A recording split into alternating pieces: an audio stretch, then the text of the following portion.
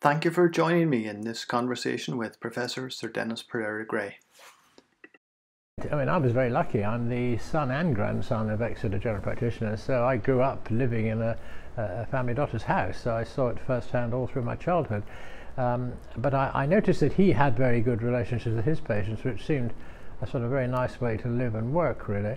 And then when I came into general practice, of course, I didn't have it for the first few years. It does take a few years to get to know patients. And it was really sort of after I'd been in a few years, it suddenly began to dawn on me just how much more effective, how much more efficient, and how much more pleasant it is if you are seeing patients who have got to trust you and you understand where they're coming from.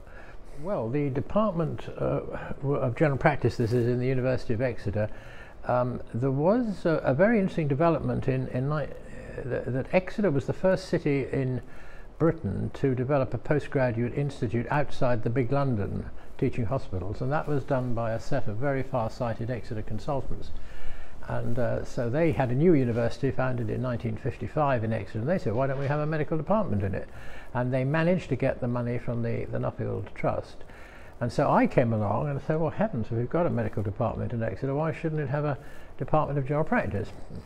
Exeter is one of those unusual places, as Robert Kennedy said, it has a can-do attitude. So instead of everybody saying that's a silly idea, nobody's done that before, people on the whole said to me, well, that's fine, try it out, but who's going to pay? And we then had 3-4 years struggling to find. The Nuffield Trust didn't follow it up, although they'd funded the parent body. And then there was an accident of history, and you need a bit of luck in life. The accident of history was that the Royal Commission suddenly declared, Royal Commission on Medical Education that was, suddenly said in 1968 there ought to be postgraduate training for general practice, and there wasn't any. And the Department of Health then said, well, we ought to treat it like we treat the hospital specialties, which meant the health service ought to support it. And suddenly there was a crisis in the Department of Health, because they suddenly had the biggest branch of medicines, got to start from scratch, and we don't know what to do. So at that very moment in time, our application from Exeter dropped in their lap saying, we'd like to form a Department of General Practice that might actually be able to develop vocational training. And it's the only time in history that the Department of Health has funded a university department, and it's never done so since. So I had the most extraordinary good luck that the application from Exeter arrived at the very moment when the department, DHS as it was in those days, struggling what on earth to do about vocational training. Well, the involvement of the college I didn't know anything about the college. I mean, that's an indictment of my medical education. I mean, when I was a young GP, one of my local colleagues said, you know, you really ought to join this college. I didn't know anything about it. So I became what was called an associate, which means you just sort of sent a subscription. And then I got a little white journal every couple of months or so, and I was sort of browsing through this, and suddenly I found that in this journal, at a time when everybody was saying general practice was finished, and people like Lord Moran were going around saying GPs have fallen off the ladder, suddenly here was this little white journal saying this is a great job, and this is how you can do it better, and we can do this and we can do that, with a really positive attitude. And that lit me up, so I sort of got involved with this college. It seemed to be where my heart was. Meanwhile, I got onto the BMA Council, and I was an active member of the council for 4 years. And then one of the leading college people came along to me and said, Denis, Gray, he used to call me, in those days it was surnames, Gray, you can't ride 2 horses. You've got to make your mind up. Are you a college man or are you a union man? And that was actually quite easy, because it was perfectly clear that the union was always reacting to the problems of the day. It was a reactive organisation that was looking after the interests of doctors. The college was a proactive organisation looking after the interests of patients, so it was a very easy choice. I then got hooked into the college journal, this journal that had lit me up, and I got put on the editorial board. And then suddenly there was a vacancy because the editor retired. So cut a long story short, I was appointed as a very young editor. Dangerous appointment for the college, because I was 35. That's a very dangerous age to appoint a young man with no academic experience, but they took a chance on me, and I've been very privileged to develop the journal. For 9 years I did it, and then of course at the end of the 9 years, when I was an observer on the council, I suddenly realised that I was hooked on this organisation. So then I stood in an election and was lucky enough to get elected to the council, and then I stayed there.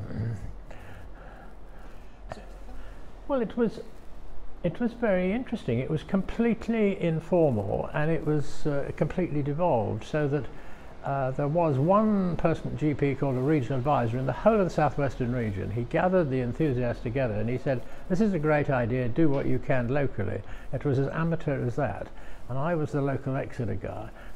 And all we had were 2 or 3 models of schemes that had been set up in other parts of the country, and a rough sort of framework from the college that it ought to be a couple of years of appropriate jobs, and then it ought to be a year in general practice. So I went round seeing the consultants one by one to see if they would be prepared. In those days, consultants appointed their own juniors, so it was a tricky business. Would they let me appoint them?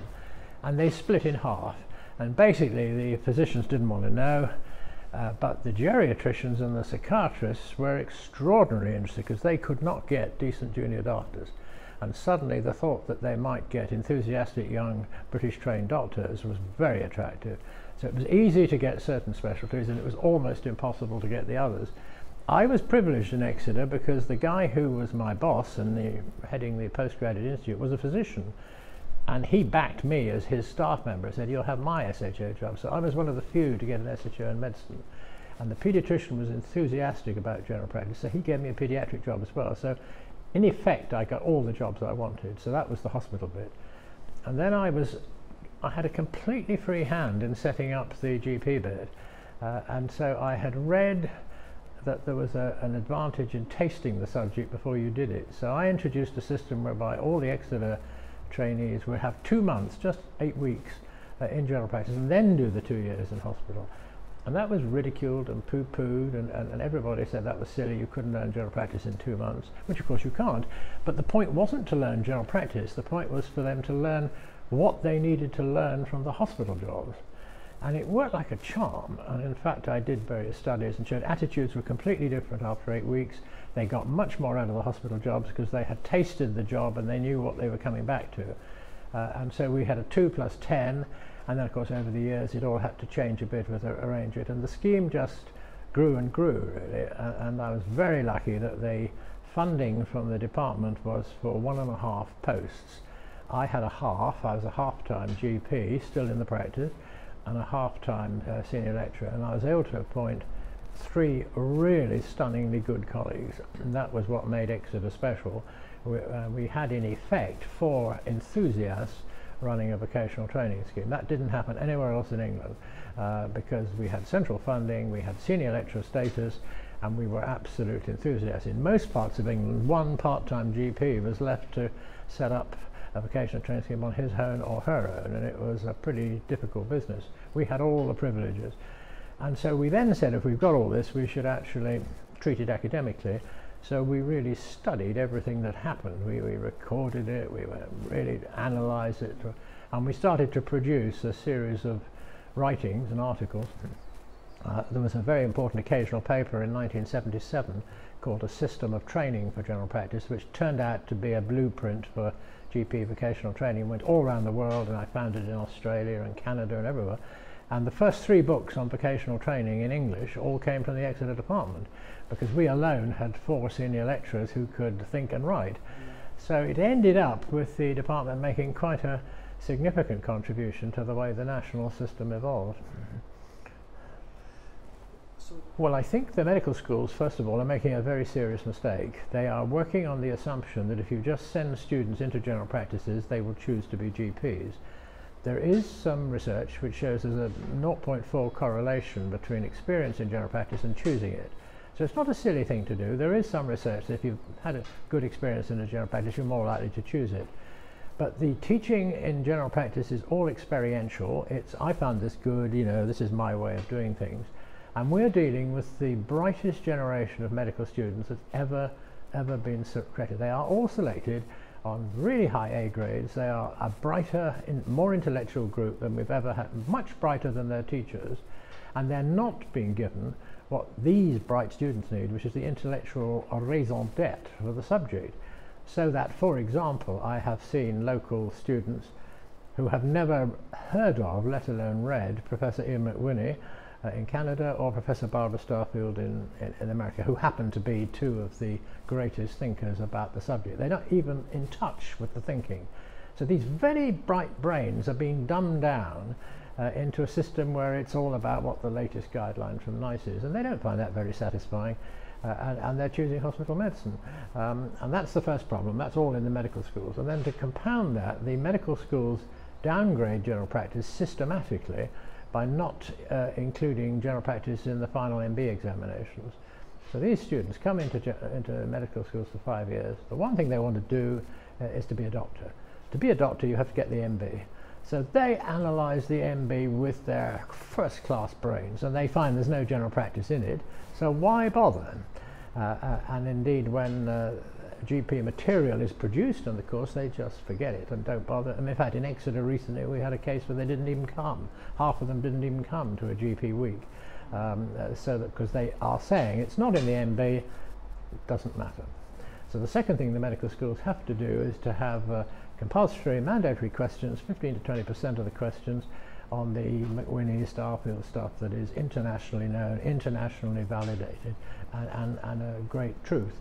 And that will change that. Then in vocational training, a very similar thing has happened. The pressures to sort of do all sorts of itsy-bitsy, must do safeguarding, must do resuscitation, must do this, must do that, has fragmented the subject, and it's now much harder for new GP trainees to see the glory of this great overview, personal care, understanding a patient as a person and really meeting their needs.